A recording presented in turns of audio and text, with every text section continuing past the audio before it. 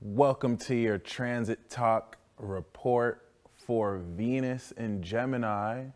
This is the Peace Dealer, and this Venus in Gemini transit is going to change the way you sexually express yourself in any relationship context or with anyone for that matter.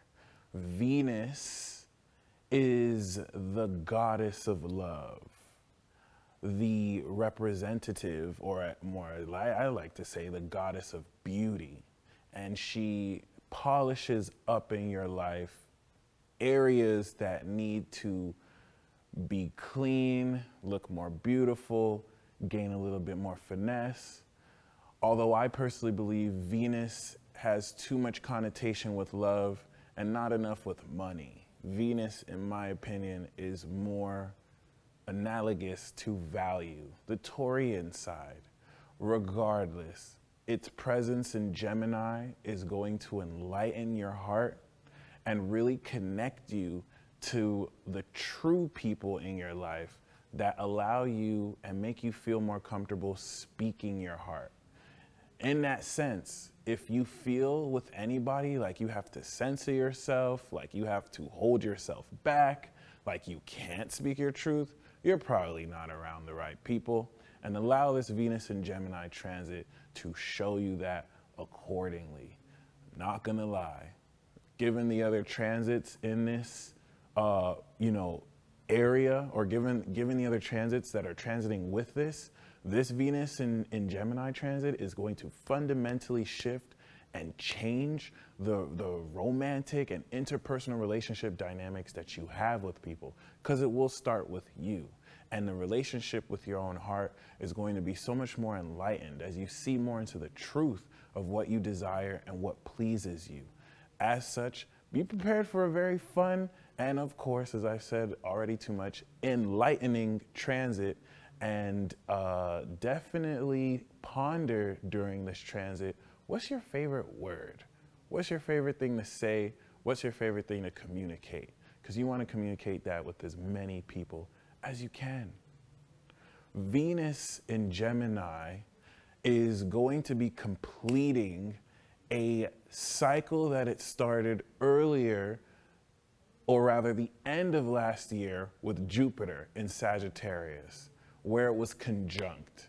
And now that it is making its opposition after the first quarter square, we are manifesting the intent and the energy that was initially seeded, which is huge. This whole cycle is all about evolving and ascending your love, evolving and ascending your sense of pleasure, so that now that it's in Gemini, everything that you visualized and had a vision of is now manifesting with greater clarity, so that you can really see into the truth of what connections that you have. As a result, be very mindful. Relationships are going to bubble up so much more magically. Potential that you may not have paid attention to with certain people will literally just appear. Not that it's coming out of thin air, but you're going to have the perception to be aware of what has always really been around you. What's really amazing about Venus transiting Gemini as well is the aspect it'll have with people who you're friends with. Gemini is very much so a communicative zodiac sign, and it is a messenger. And so a lot of messages on your heart will be inspired not to be held within, but to share, share, share.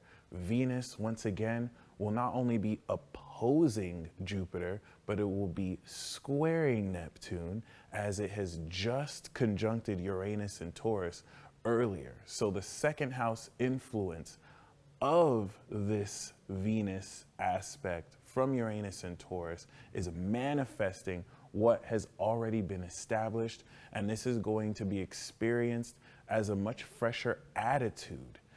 Where is your attitude when it comes to love? You definitely want to have some pizzazz and spark a unique intellectual approach and perception to life that not only makes you stand out, but will be there when it comes to connecting with other people. This isn't Venus in Virgo or Venus in Scorpio, where we develop greater analyzation and complexity. This is all about loving your thoughts, loving your mind, loving to talk, as the gossip will be ripe, but if you listen to what people are saying, really be receptive to so many gems that will bless you accordingly. Venus, of course, as it starts its transit, will sextile Chiron in Aries. Chiron, which has newly just started its transit in Aries, is very important. The last time Venus was in